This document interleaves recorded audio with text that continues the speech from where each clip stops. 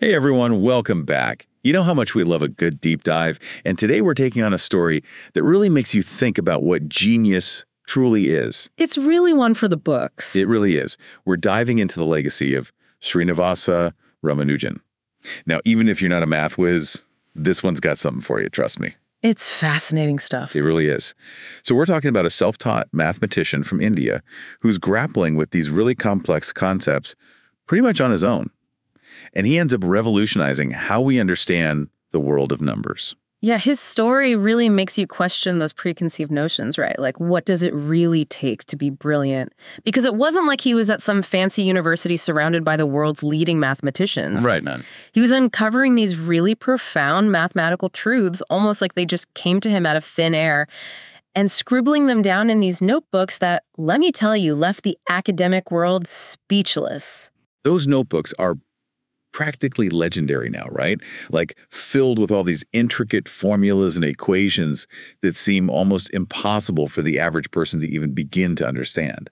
But there's one set in particular, the Rogers-Ramanujan identities, that have really cemented Ramanujan's place in history. Definitely. And those identities perfectly illustrate how his work went beyond just solving problems.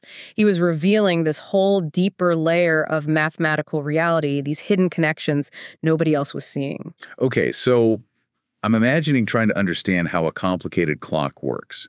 Most of us just see the hands moving, telling time, but he was looking deeper at the gears, right? Exactly. He was peering into the gears, figuring out the elegant mechanisms that make it all tick. Okay, I like that analogy. But what do those gears really look like when we're talking about these identities? How can we even begin to grasp those kinds of connections? Let's see. Imagine you're back in elementary school, adding numbers together, breaking them down into smaller parts, like basic partitions. Right. Now, picture the other end of the spectrum, the world of prime numbers. Those building blocks of all numbers that can only be divided by one in themselves. A whole different ballgame, right? Okay, I'm picturing two very different parts of math, for sure. Yeah. Where do they intersect? What's the bridge? Well, that's where these Rogers-Ramanujan identities come in. They're like this secret passageway, revealing an unexpected link between those two seemingly totally separate concepts. On the surface, they look like a bunch of complicated equations. Like most mathematical things, haha. Right. But hidden within that intricate structure is a really profound truth. They're a bridge between the world of addition and the world of multiplication. Pretty neat, huh? You're telling me. Okay. So he found a way to connect something as simple as adding numbers to the complex world of prime numbers. That just bends my brain a little. It's mind-blowing. And get this, these identities weren't even entirely new when he discovered them. Wait, really? Yep. A couple of decades earlier, a mathematician named L.J. Rogers had actually developed very similar equations. But for some reason, his work flew under the radar. Wow, that's tough. I know, right? His papers were really dense, hard to understand, and honestly, I think the mathematical community just wasn't quite ready to grasp how significant they were. Wrong place, wrong time, maybe. So Ramanujan stumbles upon these groundbreaking truths, totally unaware that they were hiding in plain sight all along. That's incredible. And a little bit heartbreaking when you think about it. Absolutely. It really highlights how important perspective is in mathematics. Sometimes all it takes is a fresh pair of eyes, a new way of looking at a problem, and boom, a discovery that was always there just revealed itself. I love that. It's like finding a hidden treasure, right? Yeah. But here's the thing. It doesn't end there. His work wasn't just this flash of brilliance that faded away.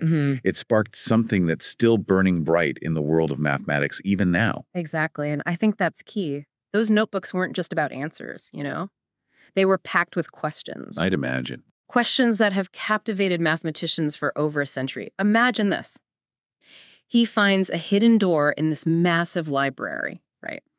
And it's full of these books, written in a language most people can't even understand. Okay, I'm with you. He might not have had time to explore every nook and cranny, but he left that door wide open for others to follow in his footsteps. And follow they have. So who are some of those intrepid explorers, the ones mapping out Ramanujan's mathematical universe? Give us a glimpse into the minds, picking up that torch and carrying it forward.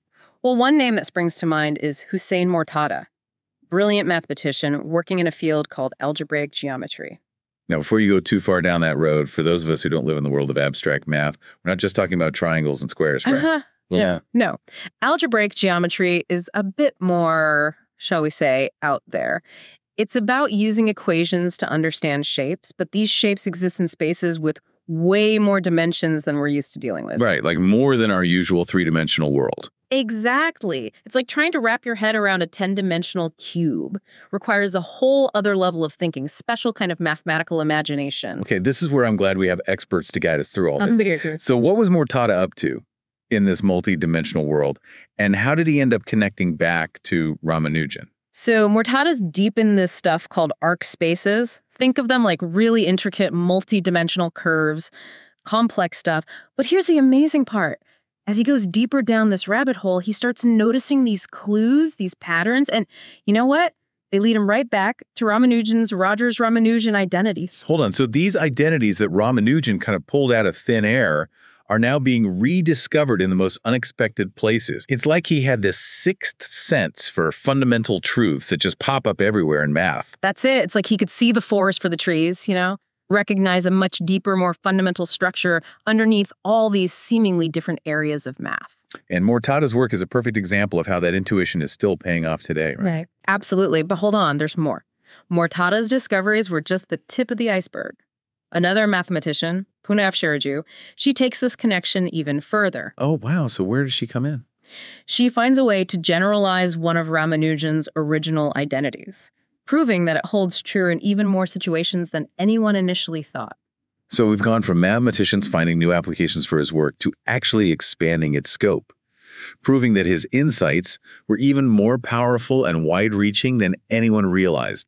That's wild. It really is something, and it makes you think, over a century later, we're still uncovering the full impact of what he started. Definitely. But wait, we can't forget about that other connection you mentioned, the one to prime numbers. Ah, yes. Now, this is where things get really interesting. Remember how we talked about partitions, those ways of breaking down numbers into smaller parts? Yeah. Turns out there's this completely unexpected link between partitions and prime numbers. Those building blocks of all numbers, only divisible by one and themselves. Okay, you're going to have to hold my hand through this one. Partitions are about addition, breaking things down. Prime numbers are about multiplication, what goes into what. How can those two even be related? It's like saying there's a secret connection between the rules of chess and, like, the laws of physics. I know, it seems impossible, right? But that's what's so amazing about this. Mathematicians have figured out how to use partition identities, the same ones that fascinated Ramanujan, to tell if a number is prime or not. They've created this sort of mathematical sieve using the principles of addition to uncover truths about multiplication. Okay, that is seriously mind-blowing. We've gone from the depths of algebraic geometry to the very building blocks of all numbers, and somehow Ramanujan's work is the thread tying it all together. It really does make you step back and think, doesn't it? From these humble beginnings, the self-taught mathematician in India, to the forefront of what math is today, and through it all, Ramanujan's genius just shines through. It's like he had this almost supernatural ability to just see what was hiding in plain sight, these connections nobody else could even imagine at the time. Exactly. And that's really the heart of what makes his legacy so powerful. His work, some people dismissed it at first, just a bunch of interesting but isolated findings. But now we know better. It's profoundly important, influential across so much of mathematics. It's like he was playing a whole different game, levels ahead of everyone else, right? Oh. Leaving these little clues behind that only now, as we understand math better, are starting to make sense. I like that analogy. And the really exciting part, we've only just scratched the surface. Those notebooks of his are still full of formulas, conjectures, things that have mathematicians scratching their heads even now. It's like he left this treasure map, but instead of leading to gold, it points us toward, a deeper understanding of the universe itself. Wow. So it makes you wonder, what else is hidden in those pages? What other seemingly impossible connections, what groundbreaking insights are just waiting for someone to discover them? That's the beauty of Ramanujan's story, isn't it? It reminds us this journey of knowledge never really ends, and those aha moments, the really big discoveries, they often pop up in the most unexpected places. It's a testament to what humans are capable of, our curiosity, our drive to make sense of the world, no matter how tough the puzzle might seem. So to everyone listening, next time you're facing something that feels impossible, remember Srinivasa Ramanujan. Remember that even when things seem impossibly complex, a little genius, a lot of dedication can reveal those hidden paths and change how we see everything around us. Who knows, maybe you'll be the one to unlock the next great mathematical mystery. Until next time, keep those brains buzzing, keep asking those questions, and keep diving deep.